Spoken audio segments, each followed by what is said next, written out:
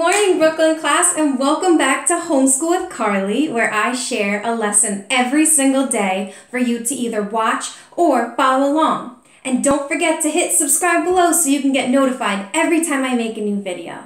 Well, today is really special because for the past week, we were learning about inertia. Remember how we flicked that penny into that pile of pennies and only the bottom one moved?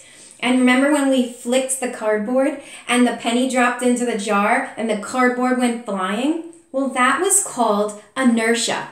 And inertia means that an object that is at rest stays at rest unless acted upon by a force. So that could be a really confusing sentence, right, on its own.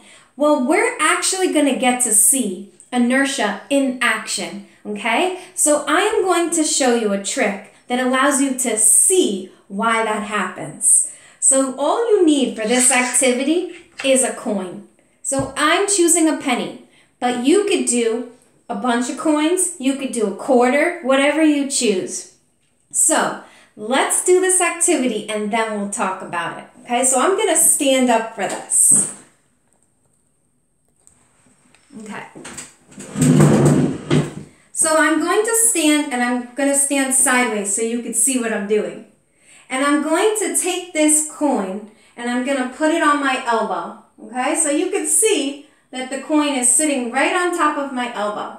Okay, and then I'm going to try to catch the coin. So let's see what happens.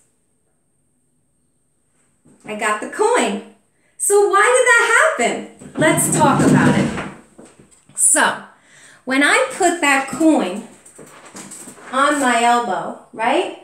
And I swung my elbow around to catch it.